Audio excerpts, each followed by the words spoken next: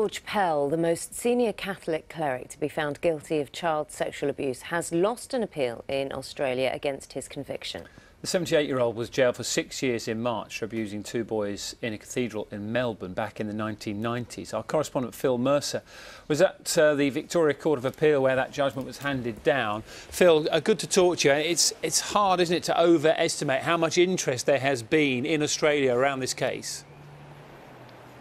Yes, and around the world, given that once upon a time George Pell was one of the most powerful Catholic figures anywhere. He was in the Pope's inner circle, he was the Vatican's treasurer, certainly the most powerful Catholic cleric here in Australia. He's now in disgrace behind bars.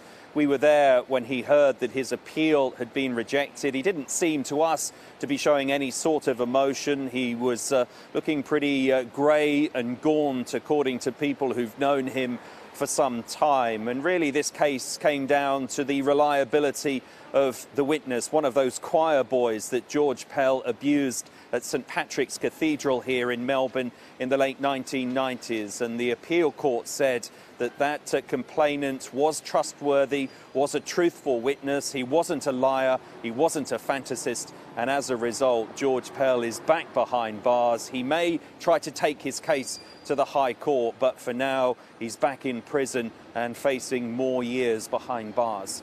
Phil, thank you very much for that update. That's Phil Mercer, who's in Australia for us this morning.